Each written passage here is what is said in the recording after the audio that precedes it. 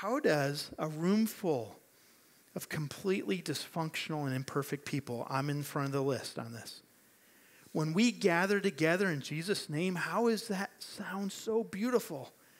How does it look so beautiful? How are the works of a group of imperfect people, when we do and serve and give in the name of Jesus, it's transformational. People take notice, and it's attractive. Today and next Sunday, we're going to take 2 weeks. We're just talking for a few minutes about the church, who we are as the church. When I say the church, I mean the big C church and the little C church. The little C church is little Boulder Mountain Community Church. We're going to talk about who Boulder Mountain Community Church is, and we're also going to talk about the Big C Church, who is the church all around the world. Next Sunday, then, we'll talk about where Boulder Mountain Community Church is going. Where are we heading? What's God have for us in the future? What are decisions that need to be made? And what are some initiatives we're going to go after? So that's next Sunday. I'm really excited to share that with you next Sunday. August 4th, then 2 weeks from today. Everybody look at me. Sunday, August 4th. You're invited Sunday, August 4th. We're going to have 2 services, 9 and 10:30. The 9 o'clock crowd says? They're like ready for a nap by 10:30, the 9 o'clock crowd. 2 services, 9 and 10:30 a.m. on Sunday, August 4th. We're doing that for you, but we're also doing that for a whole lot of people who are not here. For your friends, for your family members, for your coworkers, for those of you who you know who may not know Jesus, and they may not know good news, this is an opportunity as we go back to 2 services and to invite them on Sunday, August 4th. Okay? Today, Ephesians chapter 5 we'll look at, as well as a verse in 1 Timothy chapter 3, verse 15. And I begin this morning asking a question. How did a first century cult, that's really what it was, birth in the armpit of the Roman Empire, Galilee, Judea, the armpit of the Roman Empire at the time? Nobody chose to move there. How did a first century cult birth in the armpit of the Roman Empire, whose leader was rejected by his own people, and then crucified, and then this cult thrived in the face of violent, organized, state-funded resistance? How did that become what you and I know as Christianity would spread around the world? How did that happen? It's one of the great mysteries of history when you look at it, because there's no human explanation for what occurred with the birth of the church. Historian Karen Armstrong, she writes in her book, Fields of Blood, against all odds, by the 3rd century, Christianity had become a force to be reckoned with. We still really do not understand how this came about. There's a mystery. The Bible talks about the church as being a mystery. There's some things I'm going to be able to share with you today and some explanation. And then there's this incredible, beautiful mystery to the power of the local church. And I know some of you might be thinking, well, that hasn't been my experience. Let me tell you about my experience with the church. I've been damaged by the church. It's a miracle that maybe you're even sitting here today, that you're giving church another try. But the vast majority of people I interact with out in society and culture, they've been hurt by the church. They've been abused by the church, maybe. Things have happened to them by the church, what people have said to them, programs that have happened, the way manipulations maybe been occurred by the church. I mean, we all probably have a story about the church. In fact, the fastest growing population in our culture when it comes to religion is the de-churched. The de-churched. The de-churched person is someone who used to attend church but no longer attends church. Maybe an individual grew up in church, but now I see no value and I have no need for church. Among our young adults, the fastest growing demographic is the nuns. So no religious affiliation at all within culture. I don't affiliate with any religion at all. No affiliation. So the nuns and then the de-churched. but yet the Bible speaks of something incredibly beautiful. Bart Ehrman, in The Rise of Christianity, who's actually an atheist, who's spent his whole life being a New Testament scholar. I find that really interesting, but an atheist. He writes this about Christianity. Christianity not only took over an empire, it radically altered the lives of those living in it. It was a revolution. Church, do you feel like you're part of a revolution? It was a revolution that affected government practices. It affected legislation. It affected art. It affected practices. It affected music, philosophy, and even at a more fundamental level, it transformed the way billions of people understood what it means to be a human. The way of Jesus granted dignity and value and worth to every human on the planet through the way of Jesus. However one evaluates the merit of the case, no one can deny Christianity was the most monumental cultural transformation the world has ever seen. And you and I get to be a part of it. 2,000 years later, you get to be invited to be a part of the greatest movement the world has ever seen. The greatest movement that has the greatest mission statement that the world has ever seen. It continues. Now, what makes the church beautiful? And what is the response to someone who says, I love Jesus, but I hate the church? Is that even a possible position to have? A number of conversations I've had with I love Jesus. I like Jesus, but I don't like the church. Well, the church is called the body of Christ, the body of Jesus. So work that out with me. How can you follow Jesus and not be part of his church? So what makes the church beautiful? Ephesians chapter 5 today. Verse 25. Be on the screen. If you have a Bible, you can follow along. We're a Bible church. Everything we believe comes from the foundation, the pillar of God's word. So if you don't have a Bible, you can pull up on your device or you can just listen to me read it. Verse 25. This is a passage where Paul is writing from prison. It's like just about everything Paul writes, he's writing from prison. He's writing to Ephesus, which is a church made up of very different people. You have Jews, you've got Gentiles in Ephesus. They're all trying to get along, and Paul's writing to them. And he's writing about marriage, but he's writing about the church. So he's writing about the church, but he's also writing about marriage. So today we're going to look at it from the context of he's writing about the church. He's writing about the church, which is what? The church is what? The bride of Christ. Jesus is the groom, and you and I, we get to be the bride.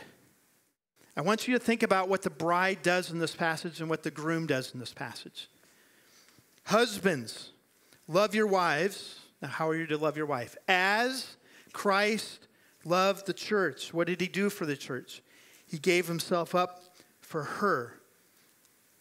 He gave himself up for the church that he might sanctify her, having cleansed her by the washing of water with the word.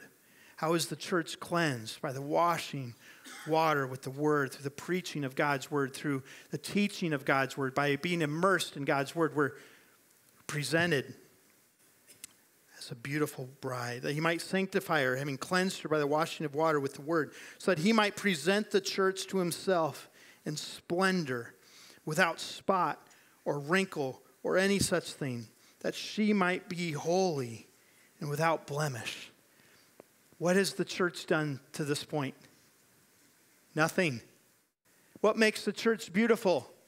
Not you, not me, not the worship, not the building, not the programs. Jesus makes the church beautiful. Jesus and Jesus alone makes the church beautiful. The bride of Christ is beautiful, not because the church is beautiful, but because the groom is beautiful. This is really, really important.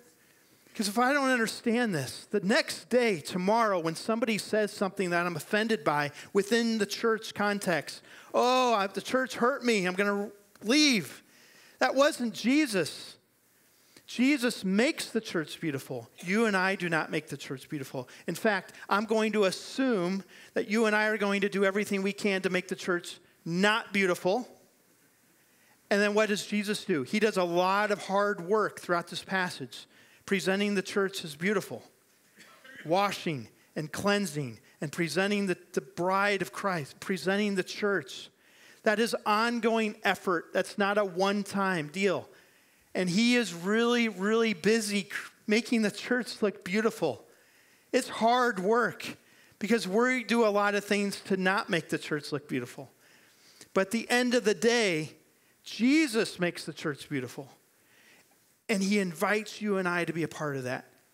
Now, the word church never should have been translated the word church. And this is really an injustice for us because we ask questions, hey, are you going to church, right? Am I going to see you at church? What I'm saying, am I going to see you at the building? Am I going to see you at that location? There's actually a German word, church, that got infused in the text. It was never about a building. Jesus never talked about a building or a location. The word ekklesia, the Greek word, is really what it should have been translated. Ekklesia, a gathering of people. An assembly of people. People is what Jesus, when he talks about ecclesia, he's talking about the gathering. Are you going to be at the gathering? You're going to be where all the people are. That's the most important, not the building, it's the people. The people make up the church. When I was a child, I was taught this in Sunday school. I forget it now. Here's the building, here's the steeple. Open the doors and see all the people, right? Yeah, that's fun. That's cute. Not really biblical, though, because the church is not the building. The church is you, and the church is me. You are the church. The first time Jesus uses the reference ecclesia is in Matthew 16, verse 18. And he's speaking to Peter, and he's doing a play on words with Peter. Peter just said, "Thou art the Christ, the Son of the living God." And Jesus turns to Peter, and he says, Peter, Petro, which is rock. Peter, Petro, Petros is rock. Petros is rock. But his name is Peter. Peter, upon this stone, upon you, I'm going to build my church. What's he saying? It wasn't Peter. It was the statement that Peter just made. It was the confession of the church that he's going to build the church upon. How is the church built upon? It's upon your confession and my confession. When was the last time you shared your testimony? You confess that Jesus is the Christ, the Son of the living God. That is what Jesus is building his church upon. He is the builder. Yes, he's also the cornerstone of the church, but he's the builder. Upon this church I will build my rock. Now listen to the second half of this verse. It's really important. And on this rock I will build my church, and the powers of death, some translations, the gates of hell, shall not prevail against it. Now, I've shared this before, but it's worth repeating. Some of us have gates around our house.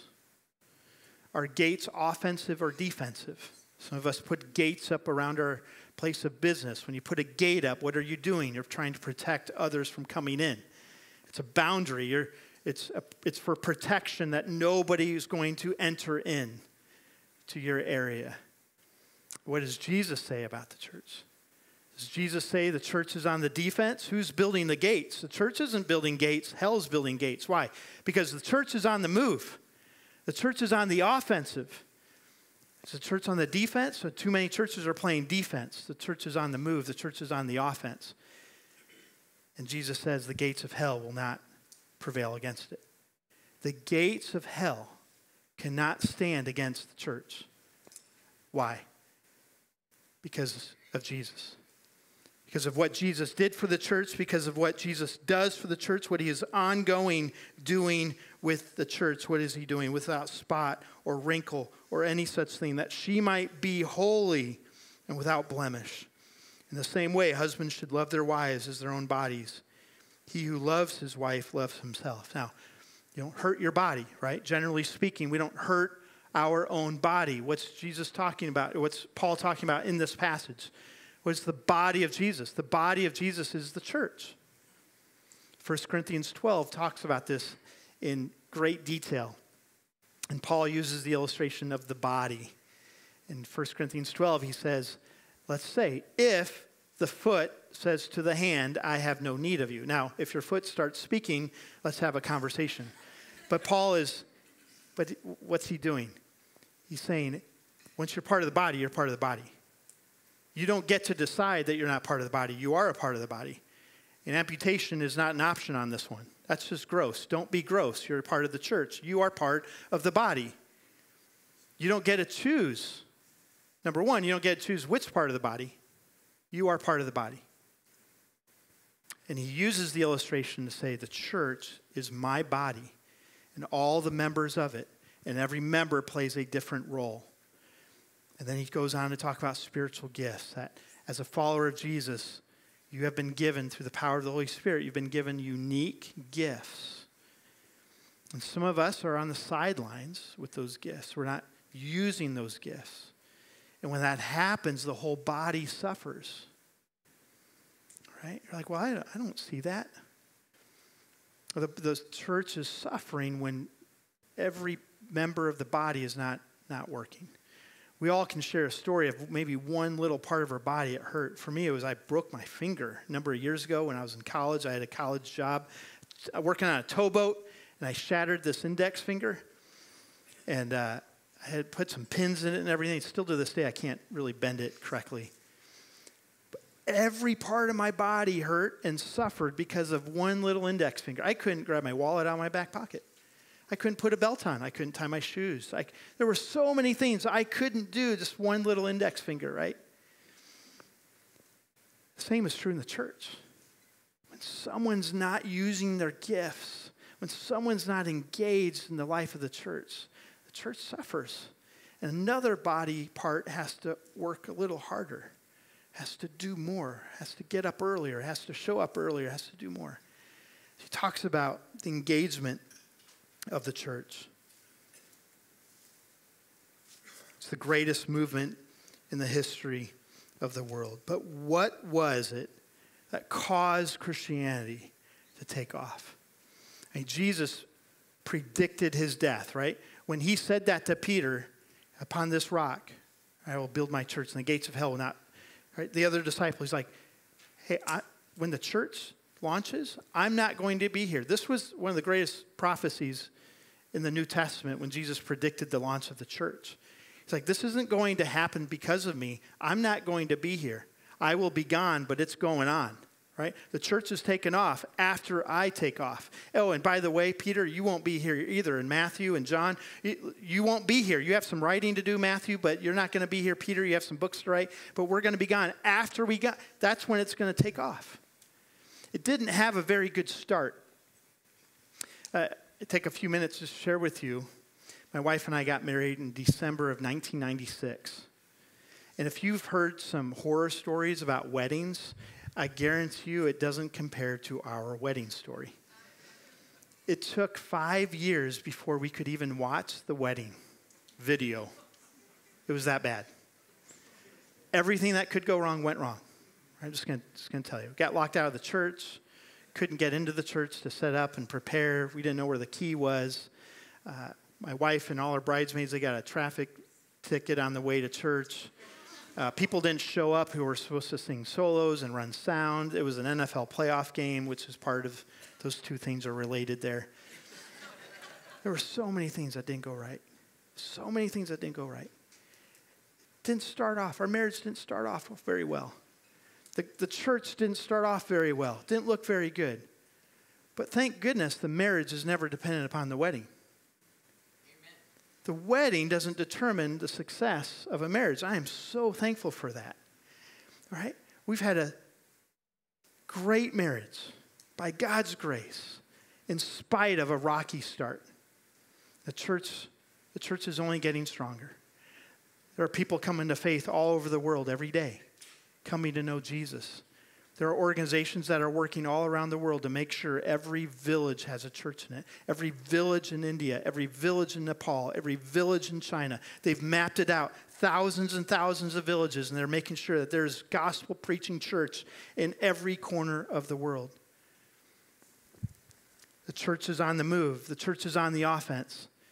And my plea to you as your pastor is that the church, that Boulder Mountain Church, be on the move. The Boulder Mountain Community Church be on the offensive here in Northeast Mesa. That we never get comfortable. That we never get satisfied with what's going on. I'm so grateful. I shared this in the email this week. 5 people in the last 2 weeks have given their life to Jesus, said yes to Jesus. Recognize, yeah, we can celebrate that. Heaven is celebrating that. Anytime one, but between camp and services, people are giving their life to Jesus.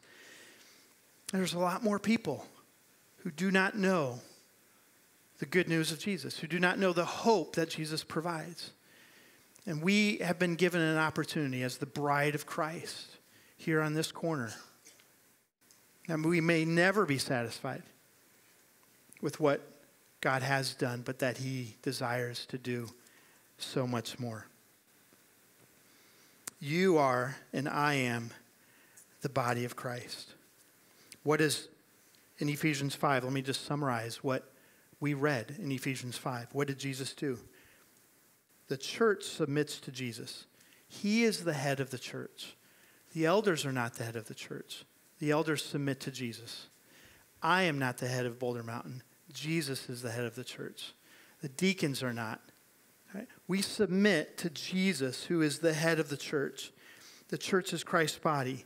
Jesus is the Savior of the church. Jesus loved the church. Jesus gave himself up for the church. Jesus washed the church. Jesus made the church holy. Jesus cleansed the church. Jesus Christ presents the church. Jesus makes the church holy. Christ makes the church blameless.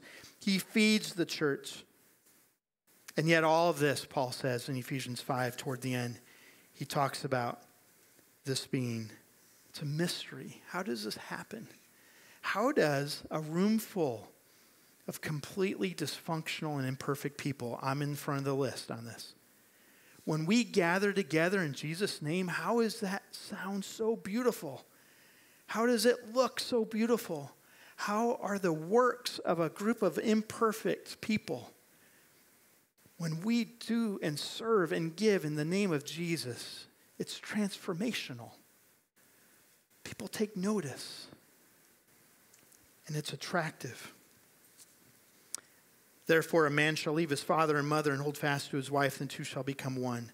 This mystery is profound. I'm saying that it refers to Christ and the church. He keeps going back. This is about Christ and the church. However, each one of you must love his wife as himself, and let the wife see that she respects her husband. What did the church do in that passage? Here's the list. You ready? There it is. Jesus has done all the work. We haven't. But yet he invites us in. This is a marriage that knows no divorce. There will not be a day where Jesus says, I'm done with you, church. He has every right to, but he will not. He keeps his promises. He is faithful. We go to Revelation, and he has some words for the church. There's times he disciplines the church. There's times he calls the church out. He says, you are lukewarm. Where's your passion? Where's your confession?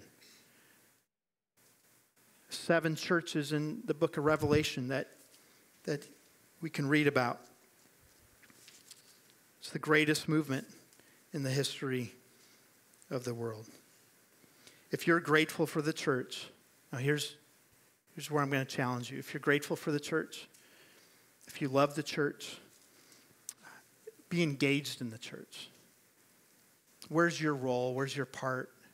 What member of the body are you? What gifts has God given you? If you like the church, if you benefit from the church, if you enjoy the church, it's time to be engaged in the church.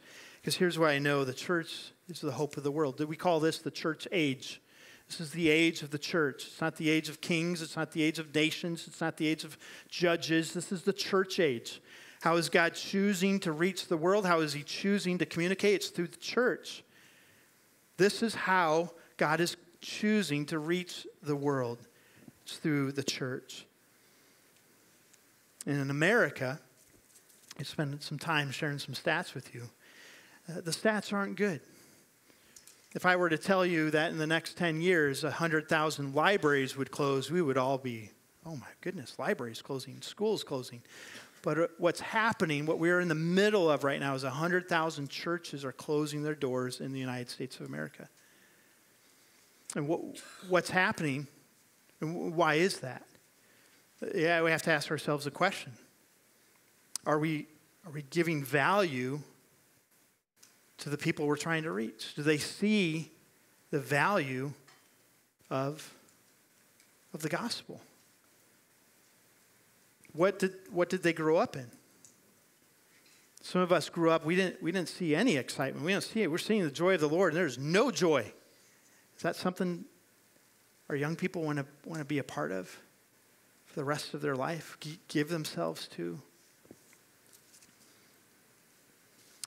In 2019, 4,500 churches closed and 3,000 churches started. That's a negative 1,500 churches in the United States. We're on the verge of becoming Europe. Europe is not just post-Christian. There's a small pulse of the church growing again in Europe. What's happening here, churches are closing their doors. Is our job as a church. This is your church, this is my church, it's our church. You are the church to reach Northeast Mesa for the next 25 years, long after I'm gone. For most of us in the room, after we're gone. That there would be a Bible-preaching, gospel-believing church. We're not part of a denomination at Boulder Mountain. We're an independent Bible church. Preaches the gospel, preaches grace, preaches that you are loved, and what God has for you today is good news of great joy for all people. And we believe that transforms lives.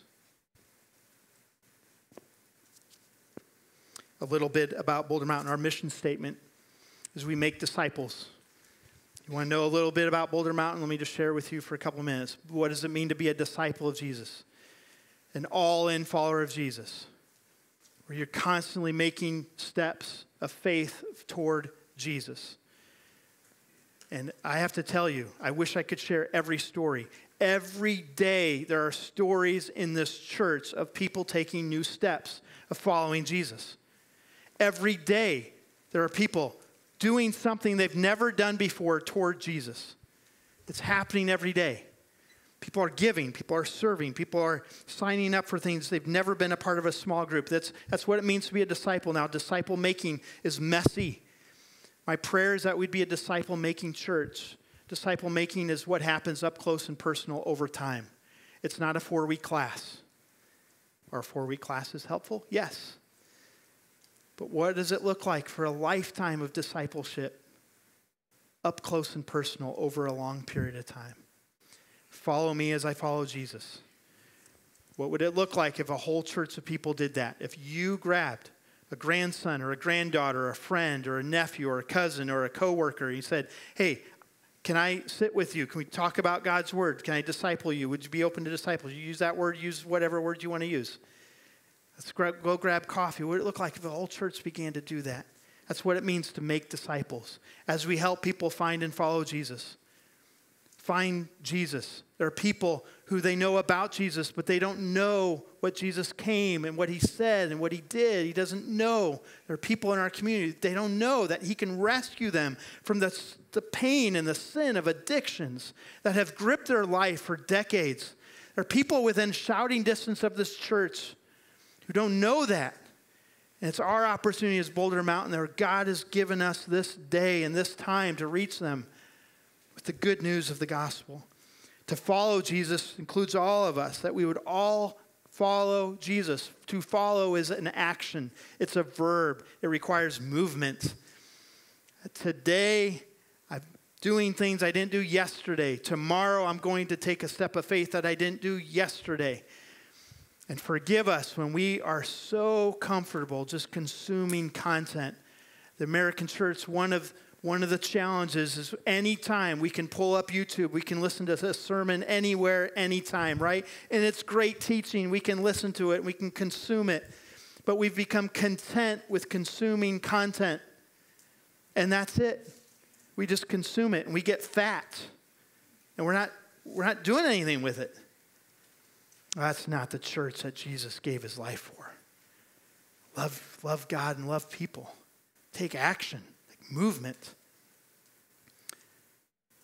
Here at Boulder Mountain, we celebrate.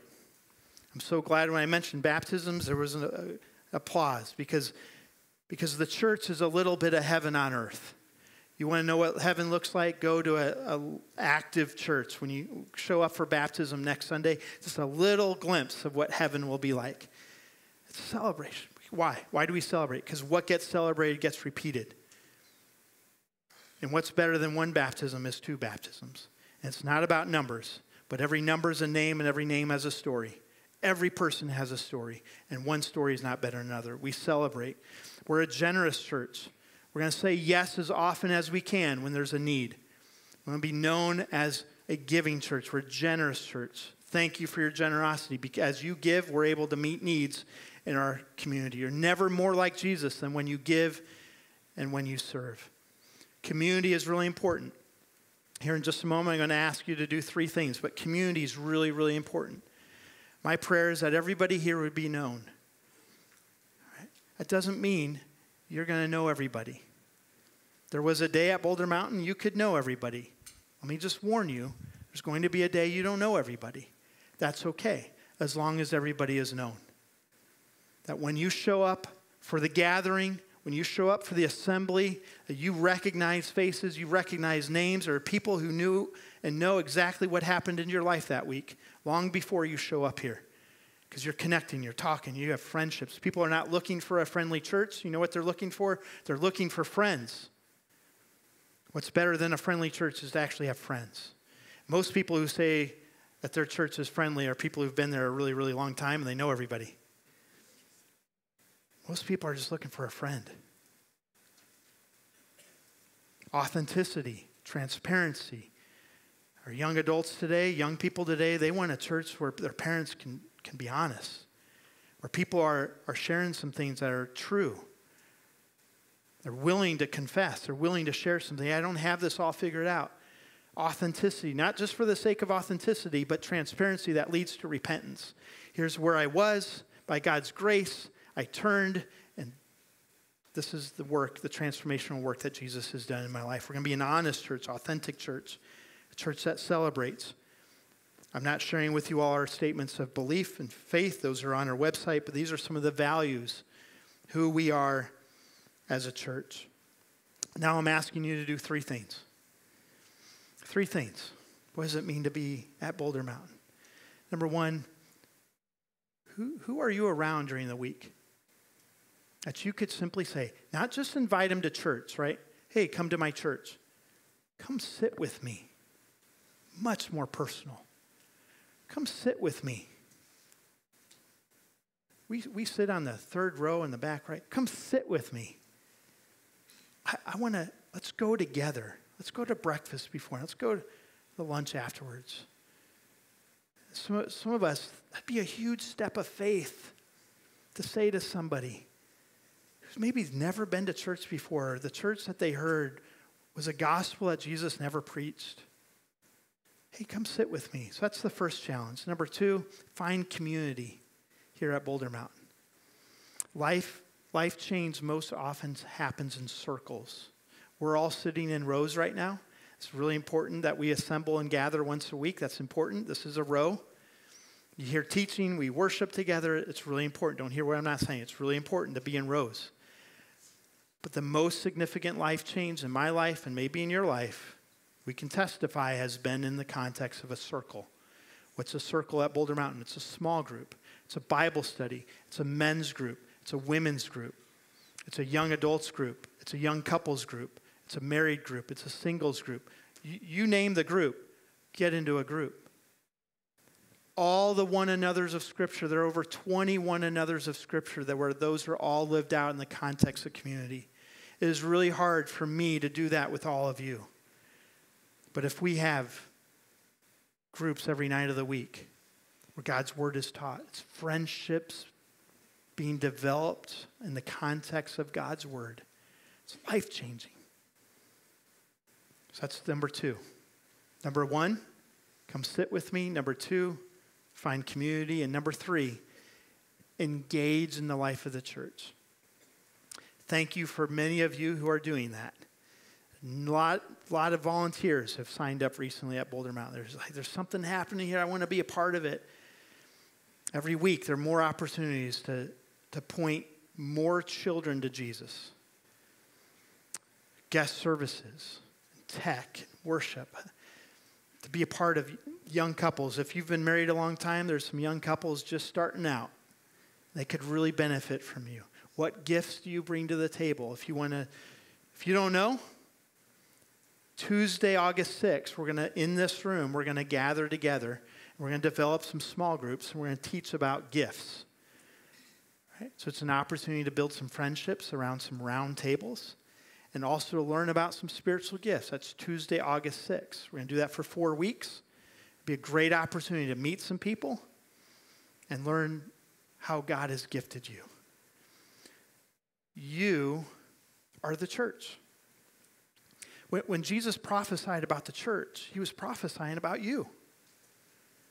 The church, the gates of hell will not stand against you. He's talking about you. You are the church.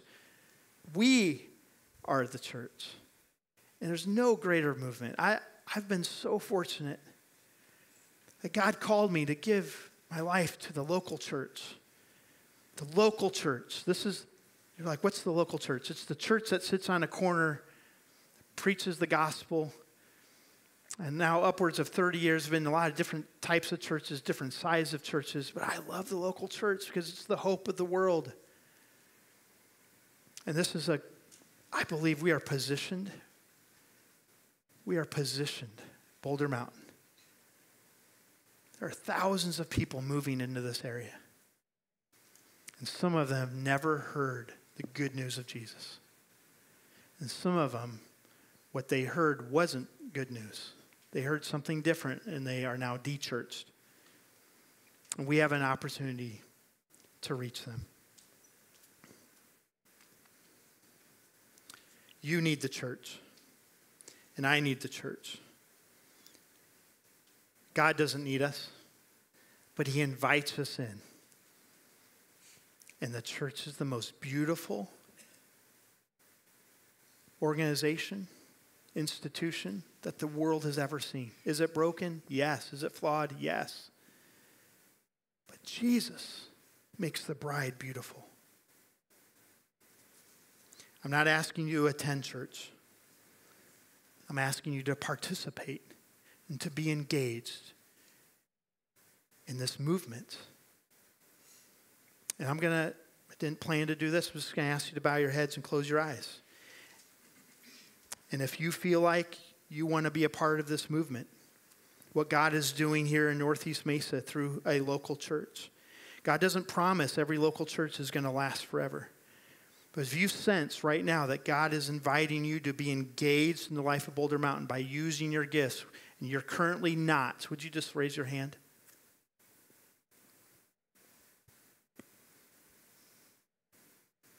Thank you. Thank you. Father, thank you that you have gifted us. It's a gift we didn't earn. It's not a gift we've received. Through the power of the Holy Spirit, you've given us unique gifts to be used to help people find and follow Jesus. And I pray that you would bring clarity for those who raise their hands, that you'd bring clarity as to what that looks like. Father, we pray for the baptisms next week. I pray for August 4th as we invite Northeast Mesa here on that Sunday, that we would do everything we can to get out of the way for what you want to do in this place. We ask this in Jesus' name we pray. Amen. Thank you for those who raised your hand, and let me just encourage you. You can email the office. In the program, there's an email address. It says admin@Boulder Mountain CC. And it can simply be, hey, I want to serve. I just don't know where to serve yet. Can you share with me a list of some opportunities to serve? I'd be happy to do that. We want to walk with you. I'd be happy to sit down with you and and share with you some of the opportunities. But again, mark your calendars. August 6th, that Tuesday, we're going to spend some time teaching about spiritual gifts and forming some new small groups. All right? Would you stand for worship? I want to take a moment to say thank you for joining us for today's service online. I'm going to invite you to our website where there are a number of different action steps to take following today's service. Maybe joining a small group or finding a place to serve or sending a prayer request into the church to let us know how we can help you and how we can be praying for you. If you found this message today encouraging and supportive, I'm going to ask you to like or share or comment and let us know and share that with your friends. If it's been an encouragement to you, I trust you'll be an encouragement to others as you share this resource. Hey, we've been praying for you. We're going to continue to pray for you throughout this week and trust you'll join us again next weekend. Have a great week.